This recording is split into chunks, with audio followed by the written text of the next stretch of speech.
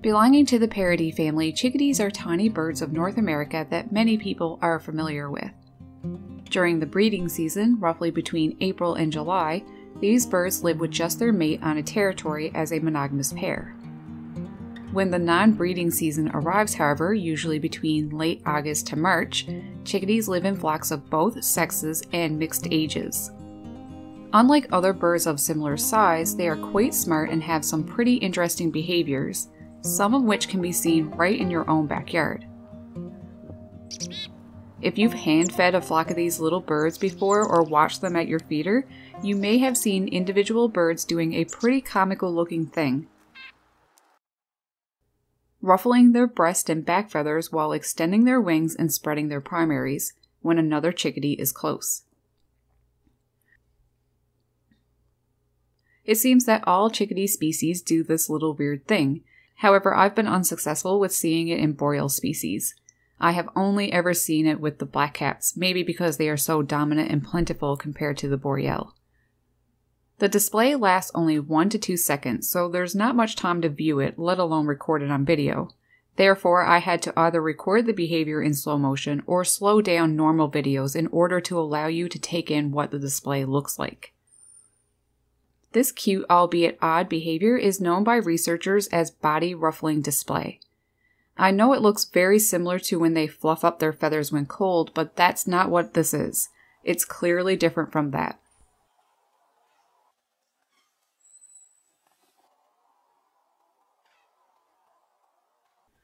So you may be wondering what's going on. Why are the chickadees doing that? Researchers wondered too and tested 2 hypotheses. One, that it was involved in pair formation in juveniles as well as adults, or 2, it was associated with aggressive behavior among flock members.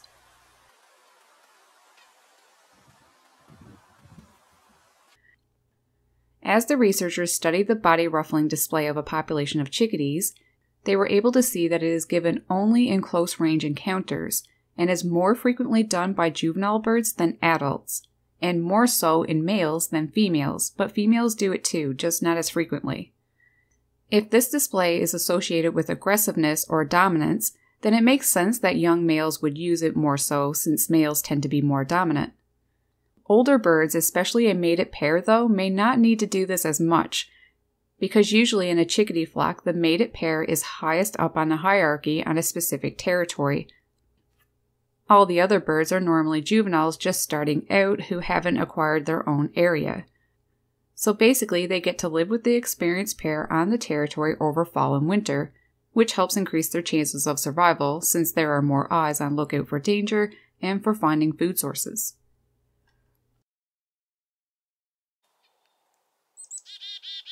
Younger birds may not try dominating an older experienced pair, especially not the alpha male.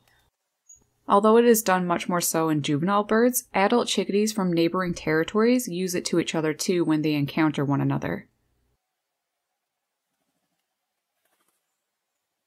I've seen that many times, especially in fall when they are trying to take advantage of the same food source, usually me feeding them by hand. It really seems that the body ruffling display has something to do with gaining access to a food source, but as I mentioned earlier, it was also speculated that the display could be used for a form of pair bonding. However, that didn't seem to hold any water. It turned out that the display was given less frequently rather than more frequently toward the eventual mate of the displayer.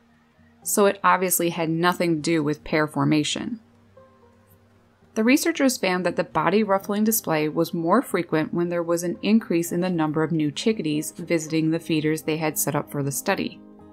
This seems to suggest that chickadees use the display to help keep their distance from one another as they claim first dibs on a food source. It's almost as if it's a way of keeping order in what could be chaos, especially if there are several chickadees at one food source.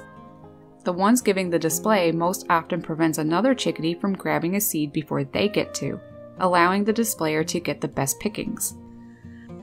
It's an interesting way in which chickadees communicate to one another without having to waste energy in an actual fight. The body ruffling display also allows them to, I guess in a sense, get to know who is who within a flock, who to stay away from, and who they can dominate when trying to get the best food available. Chickadees are certainly fascinating little birds. Have you ever seen this display before? What's your thoughts on it? Comment below and let me know, and as always, thanks so much for watching. I truly hope that you enjoyed. Take care. Happy birding.